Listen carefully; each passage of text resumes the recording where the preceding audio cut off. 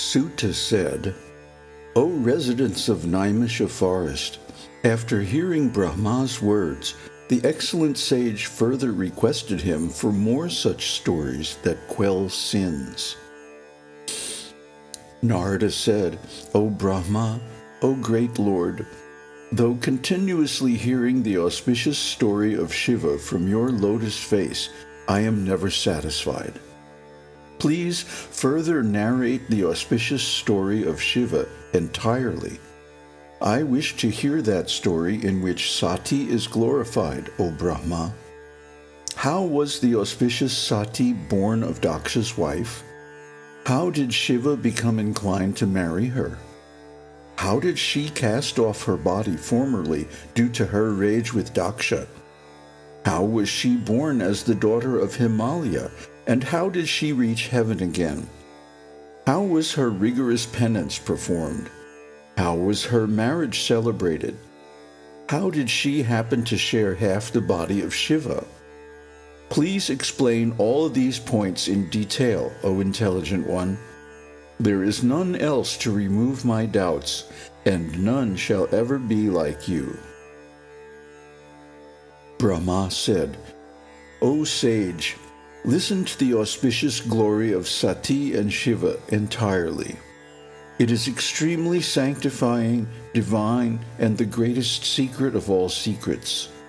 O sage, Śiva himself narrated this formerly to Vishnu, the greatest of devotees for helping others, when requested by him. Vishnu, the intelligent and the greatest of Śiva's devotees, was asked by me, and, O great sage, he told me everything lovingly. Therefore I shall narrate this ancient story that confers the fulfillment of all desires, since it glorifies Satī and Śiva. Originally, when Śiva was separated from Shakti and was pure consciousness alone, he was attributeless, free from alternatives, devoid of forms, and beyond the existent and non-existent. He, the greatest of the great and of changeless form when united with Shakti, was filled with attributes and had specific forms and divine features. O Brahmana, he was accompanied by Uma. Vishnu was born of his left, and I, Brahmā, of his right side. O great sage, Rudra was born of his heart. I became the creator, Brahmā, Vishnu the cause of sustenance, Rudra the author of dissolution. Thus Sadashiva manifested himself in three forms. After worshipping him, I, Brahmā, the grandfather of all the worlds, began the creation of all subjects, including devas, asuras, human beings, etc. After creating the guardians of the subjects, Prajapatis, Dakṣa, and other devas, I considered myself loftier than others and was delighted. O sage, when I created Marichi, Atri, Pulaha, Pulastya, Angiras, Kratu, Vasishta, Nārada, Dakṣa, and Bhrigu, my mental sons of lordly stature, a beautiful woman of handsome features was born of my mind. She was variously called Sandhya, Divakshanta, Svayang-sandhya, and Jayantika. She was very beautiful, with finely shaped eyebrows, capable of captivating the minds of even sages.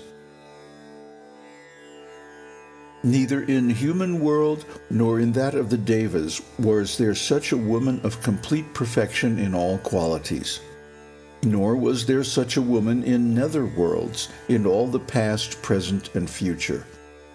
On seeing her, I involuntarily got up. Various thoughts rose up in my heart. Dakṣa and others, the Prajapatis, Marichi, and others, all my sons, felt similarly. O best of sages, when I, Brahmā, thought like this, a wonderfully beautiful being appeared as my mental creation. He had a golden complexion. His chest was stout and firm. His nose was fine. His thigh, hips, and calves were round and plump. He had blue wavelets of hair. His eyebrows were thick-set and tremulous. His face shone like the full moon. His hairy chest was broad like a door. He was as huge as the celestial elephant Airavata. He was wearing a blue cloth. His hands, eyes, face, legs, and fingers were red in color. He had a slender waist. His teeth were fine. He smelt like an elephant in its rut. His eyes were like the petals of a full-blown lotus. He was fragrant like the filaments. His neck was like the conch. He had the emblem of a fish. He was tall. He had the makara fish for his vehicle. He was armed with a bow and 5 flowers for his arrows. His loving glance was very attractive as he rolled his eyes here and there. O dear one, his very breath was a fragrant wind. He was accompanied by the sentiment of love. On seeing that being, my sons, Dakṣa and others, were struck with wonder and became eager and inquisitive.